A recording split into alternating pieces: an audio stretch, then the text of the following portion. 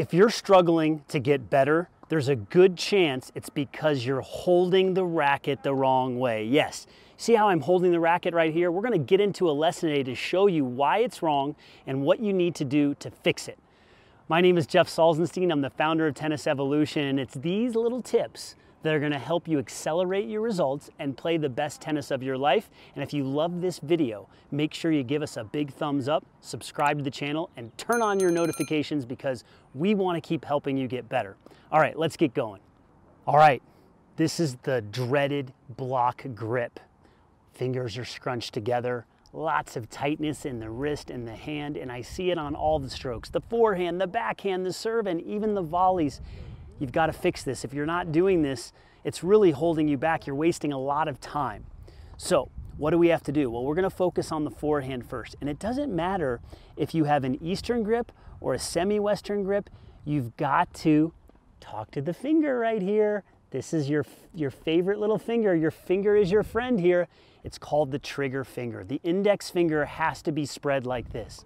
If you're not doing it exactly the way I'm showing you right here, you aren't going to improve the way that you want, flat out. This is one of the biggest things I look for when I help players with their mechanics. Before we even worry about contact point or follow through or your first move, if you're holding the racket like this and you're trying to swing, you're gonna have a lot of tension. So I'm gonna grab a couple balls here. If I'm holding the racket in this block grip and I go to swing, it just is going to feel tight. I can feel it in my wrist. There's a lot of pressure in my hand. So the easiest thing you can do is you just spread that trigger finger. The trigger finger is your friend. And when you get spread like that, what you're gonna do is you're gonna start to notice that when you swing, you have a lot more feel and a lot more ability to throw the hand and let that wrist go like this. And that's what's missing. If you're holding it like this, it's going to feel weird to turn your wrist over. And I see so many club players swinging the racket and then they try to cover the ball like this. Nope. Spread the finger, use this trigger finger, and let the hand and the wrist release like this. This is a huge tip that is going to be a game changer for you. Now, let me give you a couple other tips with the grip on the forehand side. Ideally, I want you to hold the racket with the heel of the hand off of the racket, not choked up like this. Get the heel of the hand off of the racket like this. Make sure that when this trigger finger is spread, you get the thumb fastened over the middle finger. A lot of players, when they're swinging, they actually have the thumb over the index finger, and that's going to cause issues as well. You're going to be tighter, you're not going to be as relaxed and as loose when you swing the racket. So back to the trigger finger. You can do this on the forehand. I just showed you. Now, let's move over to the backhand side right now. So on the backhand side, you have a few options here. Yes, if you have a one-handed backhand, I do see some players with that block grip. So when they go to swing, they hit the ball like this. But again, I feel a lot of tension and a lot of tightness. So if you can learn to spread that index finger like this, you want to make sure that you get that index finger spread so you can really feel the ball when you're swinging. So again, index finger is spread. Beautiful swing when I do that. If it's like this, now I'm going to start to kind of break the wrist and turn the racket over, and we don't want to do that. So we can also do the same thing on the two-handed backhand, and again, you have a few options. With the bottom hand, you can definitely work on having that trigger finger spread, and then when you hold the racket here, you could have your fingers closer together on the top hand. Okay, you could also have the hand in this block grip and then you use this top hand to spread the trigger finger. You've got to feel what works best for you. You got to find what works best for you. Now for me, I prefer to actually have the trigger finger spread on the bottom hand and also on the top hand. I just feel like I can really drop the wrists and relax the hands when, again, I've got the trigger finger set. So if you're not doing this already and you're struggling with your two-hander, consider using those trigger fingers appropriately on both the bottom hand and the top hand. So let me just hit a couple so you can see what I mean. So I've got the index finger spread. I'm going to drop the ball here, and I'm going to make sure that when I put the hand on the racket, I'm going to spread this trigger finger. So I'm going to spread, and swing. And again, it just allows you to relax the hands when you do this. If you are in a block grip and you're tight, it's very difficult to drop the hands. So that's what I want you to understand, that tennis is a game that's played with the hand. So before you think about turning your shoulders and loading and stepping in and following through, you have to get your grip positions more comfortable so that you can swing with loose hands. Now let's move to the serve. So we're going to focus on the serve here. And what I want you to take a look at here is when I get ready to serve, obviously I want to make sure my hand is relaxed. But when I hold the racket again, just like the forehand, I'm going to have this trigger finger spread. Now it's a different grip. We're using a continental grip here. Remember, the forehand grip is either Eastern or semi-Western, but with a continental, that's what the grip I'm going to use with the serve.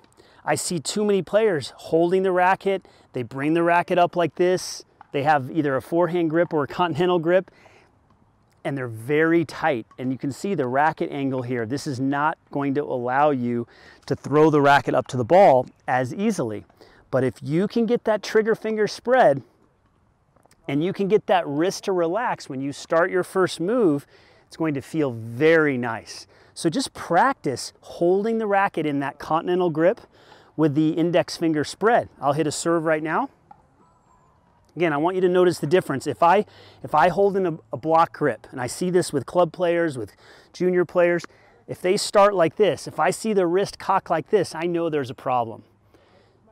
If I try to relax my wrist, I actually feel tension right here. That is why players aren't doing this. If they have a block grip, it looks like this. You probably have seen players that hold the racket really high because the wrist is cocked.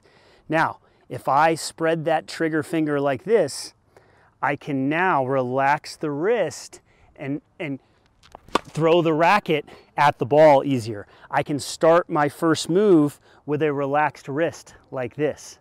Now, you may think that this is only for the forehand and the backhand and the serve, but I got another thing coming for you, and I'm going to bring a couple balls up with me. We're going to go up to the net. And what we're going to do is we're going to talk about the volley and the grip and the trigger finger, how you use it. Again, if you're at the net and you're getting ready to hit the volley, if you're holding it in this block grip, yes, you're going to have tension. You might be able to keep the racket up a little bit more, but you're just not going to have that feel. So on the backhand side, if I spread the index finger like this, I'm going to have this feel. I'm going to be able to get underneath the ball and get that nice backspin because of the angle of my hand. I can still throw that racket head at the ball, and look at how much surface area my hand is taking up. Again, I'm not holding it like this. I'm spreading the index finger, and now I can hit that nice underspin volley. The same thing holds true on the forehand side. If I want to hit a forehand volley, I'm going to keep the same grip and I'm focusing on that trigger finger spread. So now I can lead with the bottom edge of the racket, and I can really get nice underspin on my volley without manipulating the racket or doing anything crazy because of how I'm holding the racket, because I have that index finger spread. And so if I'm holding the racket with the block grip, it's going to be tight and I'm just going to chop down at the ball. Spread the index finger, I immediately have feel when I swing and when I hit my volley. So in this lesson, we've talked about the importance. Your new best friend is the trigger finger.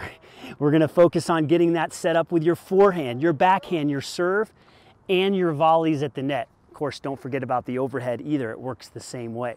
Now, if you enjoyed this video, here's what I want you to do. You're going to click the link in the description below or somewhere in this video, because I've got 3 tips that I want to share with you about mistakes you're making on your forehand. Big time mistakes. They're amateur mistakes, and I want you to play like a pro. So I want you to click the link in the description below or somewhere in this video. And again, if you enjoyed this video, give us a thumbs up. Make sure you're subscribed, turn on the notifications, and share this video with others because it helps the channel grow, and we want to help as many tennis players as possible. So I hope you enjoyed this video. We'll see you at the next one.